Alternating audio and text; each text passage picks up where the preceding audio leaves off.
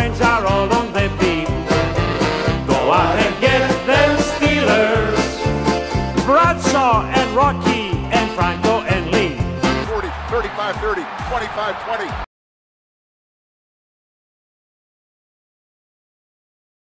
Coach, a lot of people were worried coming into this new season that we didn't meet the needs of the inside linebacker either through the draft or bringing Bostic in.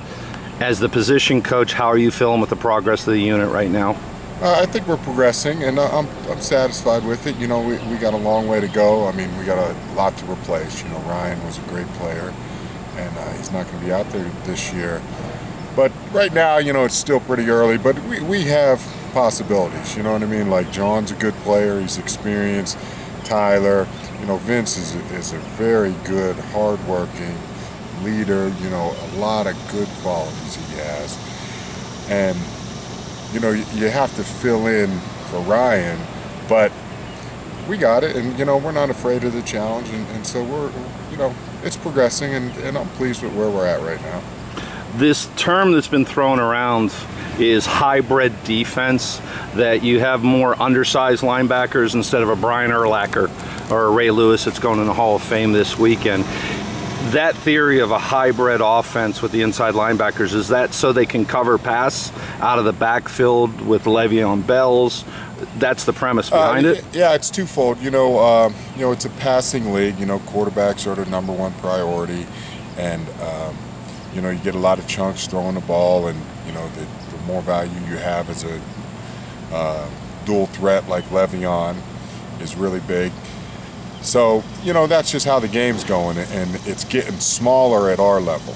You know what I mean? There's not, you know, fullbacks are they're not extinct yet, but you know, some teams don't have them, and it's a tight end, and if you have a tight end who could block and catch like Heath Miller, then you're really good for a couple years. So you have to get people to cover those people, and you know, big linebackers, okay, aren't necessarily capable of doing that. You know what I mean?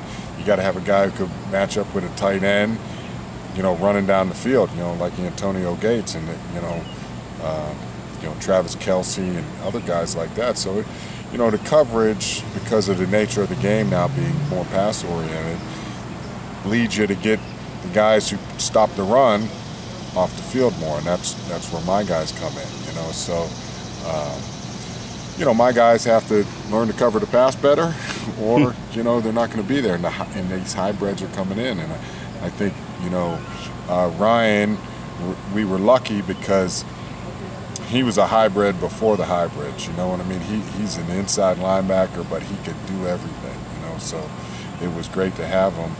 But like I said, you know, this year he's not going to be there, so we have to find a replacement. And then, you know, where does that come from? Does it come from my room, or does it come from Coach Bradley's room? And you know, the scouts have done a good job, and Coach Tomlin does a good job seeing how the trends in the league are going, and that's where we're going. And now we try to get everything ironed out, and you know, in a couple of weeks we'll be ready to roll.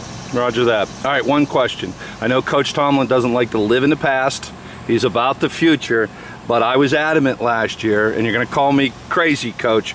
I was adamant that James Harrison should have been moved in to inside linebacker to take over for Ryan, predicated upon his strength to take on linemen, predicated on his ability just to move laterally to cover the run from guard to tight end. Probably couldn't drop into pass coverage, but at any point was that a consideration to move James inside? I don't really know the answer to that. You'd have to ask Coach Tomlin. You know, like it didn't come up in conversation, you know, and James, since he's retired now, I can't say he was a great player, you know, but you know, and you know, just thinking about it, I think James could play inside. You know, I mean, I didn't really ever see him practice in there, or you know, in some of the sub stuff, he would stand up and be behind the line. So he's been there. He's did some in Cincinnati, but I didn't see any of that film. So, you know, that's a possibility. But like I said, that's above my knowledge. I didn't know. I would just be speaking as a fan to say anything.